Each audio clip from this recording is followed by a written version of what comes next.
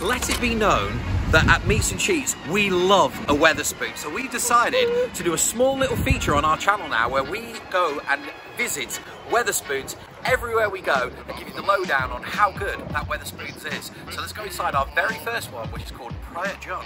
But why is it called Prior John? Some lad called John died, and the money that he left for people helped develop Bridlington. But all I know is you should get a 5-piece breakfast for under £5, so let's get involved.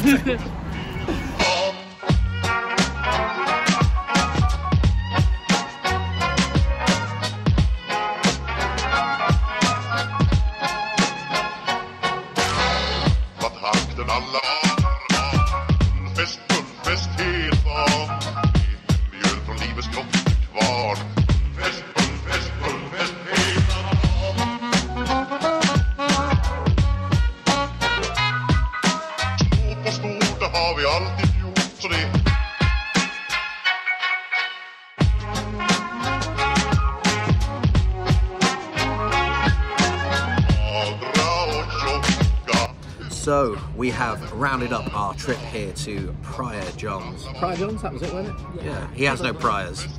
Or does he? Or does he? Is he a John? Yeah. I think that's a prostitute joke.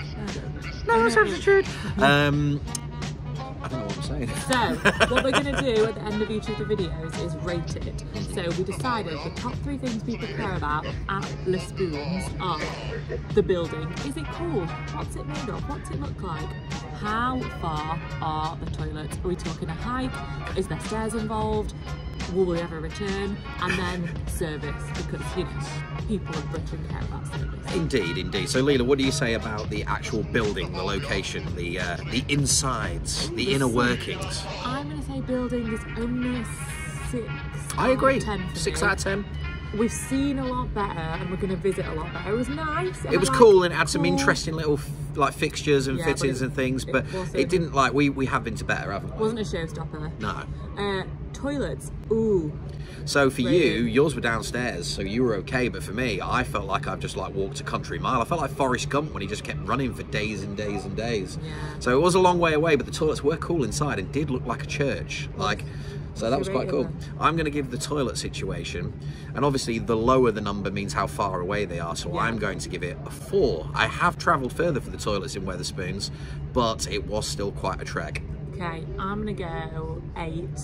Ground floor, really close. Ground floor next for the to ladies. bar for the ladies. Yeah, so, and then the service, well, when we arrived, it was very, very busy because it is probably one of the first sunnier days of 2022.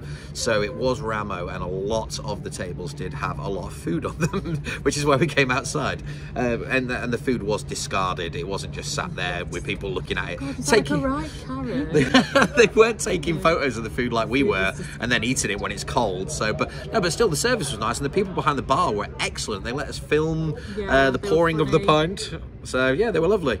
And so I'm going to give service a 6. I'm going to go 6.5. 6.5, okay. Now we're going to pretend now that we're adding this all up and working out averages, but overall I'm going to give Prior John Wetherspoons a 6 out of 10. Same, 6. Yep, I think so. Cracking Wetherspoons, really nice outdoor area. But overall, we've been to better ones, but it's still bloody lovely. So this is our review of our very first Wetherspoons on our channel. If you liked it, give us a thumbs up. If you didn't like it, give us a thumbs up. If you really didn't like it, give us a comment and tell us why you didn't like it. Actually, don't do that. We can't deal with the hate. So, but make sure you subscribe. Peace out.